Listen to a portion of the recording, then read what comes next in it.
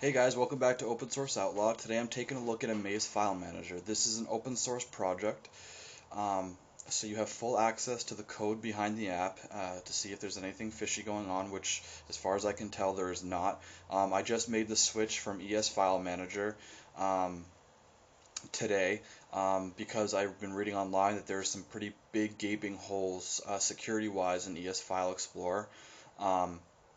That would allow for data to be copied out, more specific personal information like passwords and account names, especially when you try to add cloud storage accounts to the ES File Explorer. So I've gone ahead and made the switch over to Amaze File Manager. It's really simple to use. I'm going to open it right now. You get this nice lollipop theme. Very basic setup. There's really not a whole lot to it. You can change the theme. The default theme is in the settings. So here you got your interface. You can change the skin. You can change the theme. This is what came pre-installed when you first install the app. I prefer the dark skin, however, over the light skin. It also probably saves me a lot of battery. There's really not a whole lot to the settings. You've got everything that's really important that you would need for a file manager. You can hide folders, hide files. You can customize the navigation. You've got an extract for zip files. You've got a root explorer to get to your root files, but that's already enabled by default, even though this is not ticked. I'll show you that in just a minute. So I've head back here, and actually I'm already in the root area. It's a drop down menu, so generally you'll be set up at this menu when you first launch the app, and if you want to head to root, you just do the drop down menu, hit root, and then you're in the root file. You've accessed the root files. I'm going to go back to 0, and then here along the side you've got your storage, your SD card, and then they give you a couple preset folders. I'm sure you can change these. These are all for your internal memory. This is your camera, obviously. Then you get your downloads folder, your movies folder, your music and pictures folder.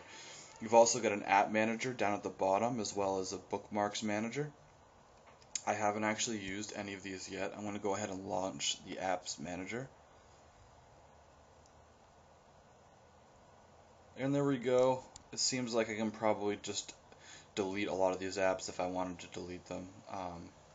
Let's go ahead and click on Crackle. Yeah, so look, I can open, backup, uninstall, properties, and Play Store. So it gives you a few little extra options. I really enjoyed this app a little bit more than I enjoyed ES File Explorer. It cut out a lot of the bullshit that I actually didn't really use with ES File Explorer, like all the networking settings and all of the cloud storage settings. I never ever used any of that stuff that was part of ES File Explorer.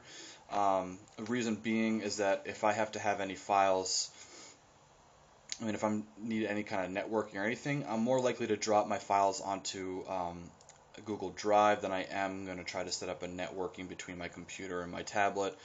Also, I have cloud storage apps, so I don't really need to link that into my File Explorer anyway.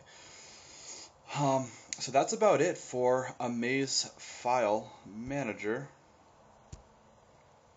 Again, this is open source, so there is no paid version, there is no adverts, and again, you can get a full look at the code that's behind the app in case you are very, very paranoid and need to make sure that it's not copying out your personal information, which I can understand.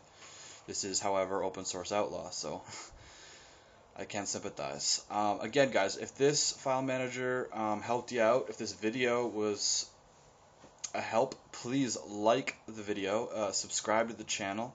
There will be future app reviews, and there will be ROM reviews for the Samsung Galaxy Tab Pro 12.2.